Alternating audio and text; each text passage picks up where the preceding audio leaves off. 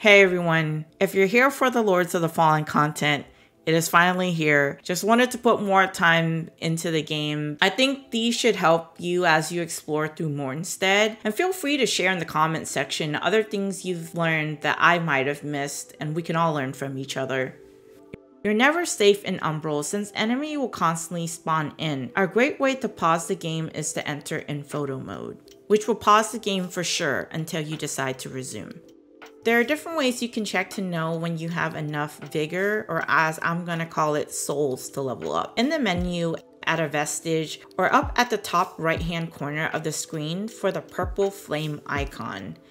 The umbral lamp has many uses. It can be used to siphon souls if it's at a distance that you can't reach, or perhaps it may be unsafe to do so. In Axiom, the world of the living, you can walk on the grounds in Umbral by using the lamp. This keeps you in the same realm without having to go to Umbral, avoiding interruptions from enemies. Exploring Umbral with the lantern can lead to hidden secrets and way to traverse Mournstead. Avoid environmental damage from water, fire, or lava when you go into Umbral.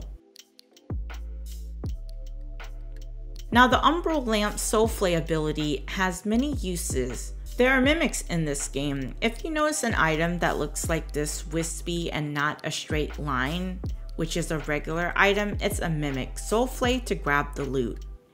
It can also be used to throw enemies off ledges, or you can use it to rip enemies down from the high ground.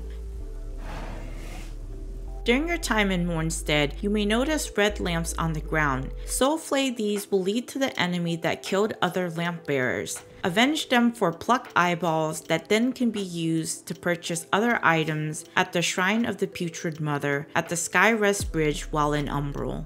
Once you defeat a boss, be sure to soulflay the memory or fragment in the boss area to obtain the boss soul, or remembrance that they call it in this game. Light and heavy attacks are roughly the same speed and similar in damage. However, heavy attacks are viable for staggering and breaking enemy poise, dealing more posture damage, and can be charged up for even more damage.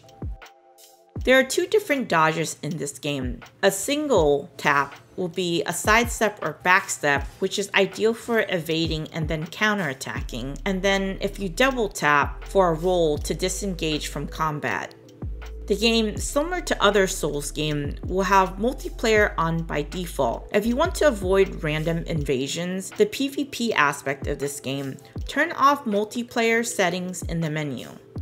You can single or two-hand a weapon. Single wielding is great for dealing with groups of enemies due to the wide area of coverage, whereas two-handing a weapon is better for dealing heavy damage to a single enemy. Either way, the choice is up to you.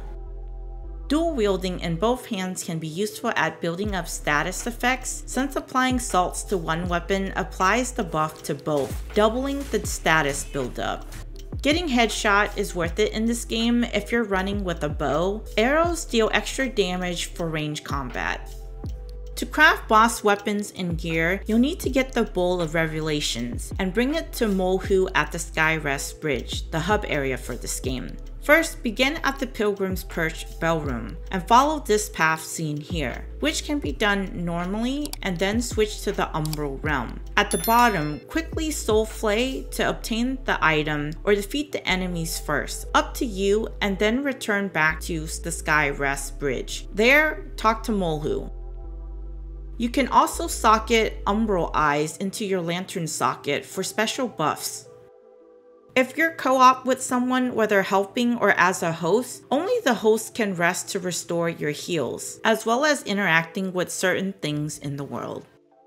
When fighting a mob of enemies, take out the range enemies like the spellcasters and the archer. They can be annoying and pose a serious threat with the pot shots. Use projectiles. A unique feature in Lords of the Fallen is that you have projectiles which use ammunition and stamina, outside of your usual range weapons like the bow and spellcasting. The ammunition bar can be found in the top left corner of the screen, right underneath your stamina bar unless you are a spellcaster. These can be quite powerful, and finding the right projectile that scales to your build. To increase ammunition, put points into vitality and endurance. And for mana, put points to Radiance and Inferno. Parrying is in this game, and depending on the weapon you're using can be easier or difficult to master. Parrying and kicking slowly breaks down an enemy's posture for a grievous strike. Similar to a fatal strike if you're coming off from playing Lies of P like myself. You can tell where their posture is at when you target lock onto an enemy. You'll see a full circle that will deplete as you do posture damage. A good early farming spot is at the Pilgrim Perch Vestige area. You can easily bait this enemy off the ledge that nets you about 500 vigor. Just rinse and repeat.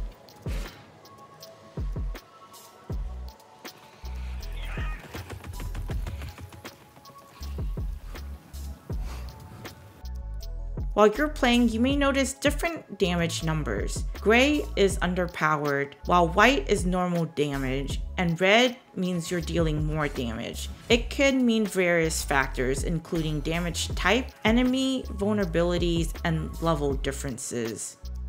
Vestige Seed can only have one active at a time, so if you plant a new one, it will be overwritten, and you can't fast travel to your previous one. Make use of Wither wards. They're great for when you're in Umbral to minimize the amount of wither damage you take while there.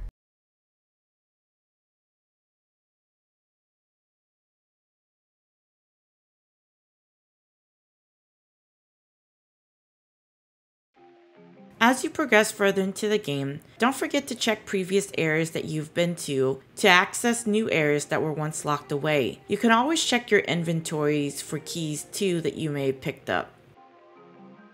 Similar to Elden Ring, you can farm enemy gear you want. Farm them till you get all the drops, as you can see here.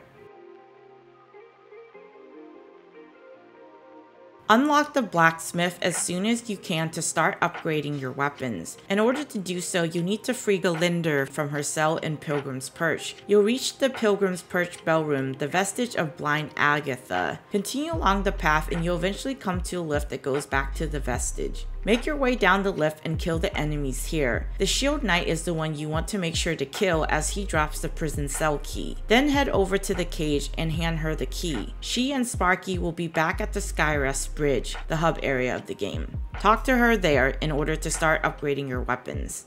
Later on, once you find your first rune tablet, you can start slotting in runes for your weapons. This weapon scaling system makes it easier to customize weapons in the game without requiring rare one-time use items for creating your builds. If you made it to the end of this video, I appreciate everyone for subscribing to the channel recently. There will be more videos on Lords of the Fallen to come. And as always, thanks for watching.